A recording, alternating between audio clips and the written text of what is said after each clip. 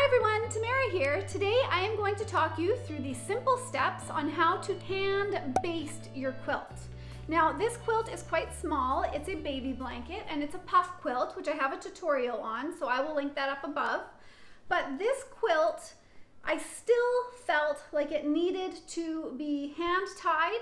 That way all of the layers will stay nice and firm and together when I actually throw it in the wash. So I have actually used basting pins just to hold my entire quilt together while I work on it.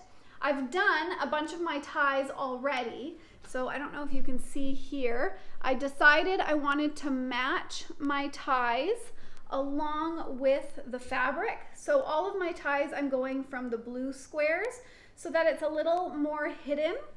And then on the back, the blue matches perfectly, so you won't be able to see the ties. They're more for function than for beauty this time around, although I do think that hand-tied quilts are absolutely gorgeous. Before I jump into this tutorial, I would like to mention that everything that I've used within this tutorial, like the basting pins, will be linked in the description down below.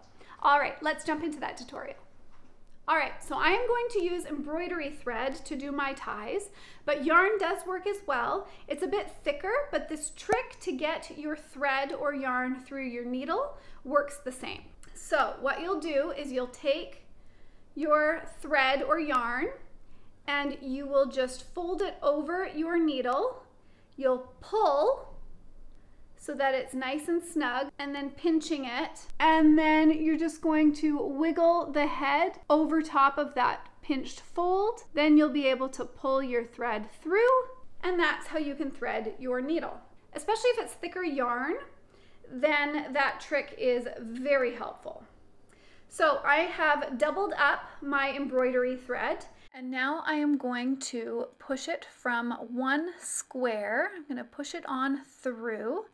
And then I'm going to take my needle and pull it so that I'm leaving about 3 inches on the one side, and then I'm going to pop it up in the corner of the other blue square.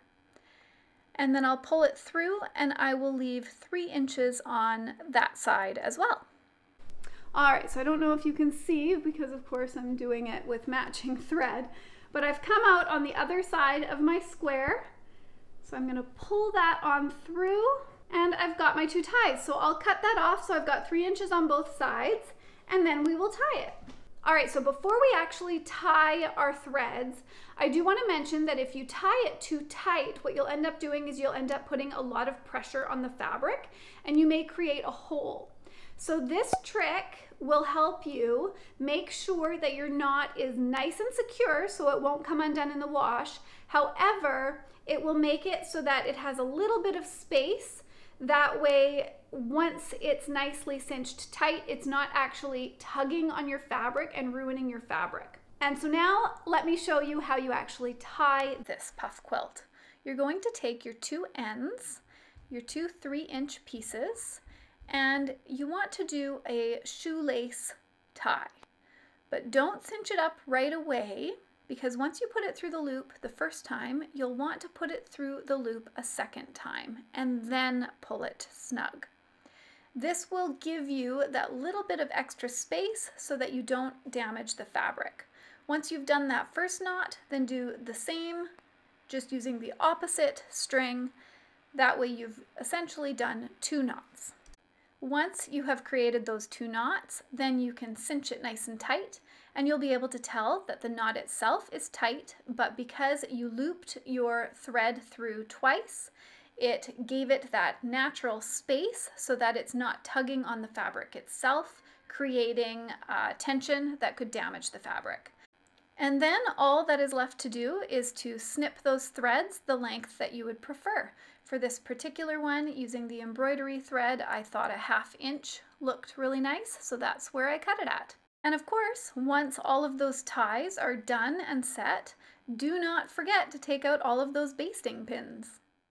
And there you go, you have officially hand-tied your quilt. I hope that you found this tutorial helpful. Please like this video if you do. Subscribe if you want more creative content. I have a new video that will come out every Friday. And as always, click that notification bell so that you don't miss any of those future videos.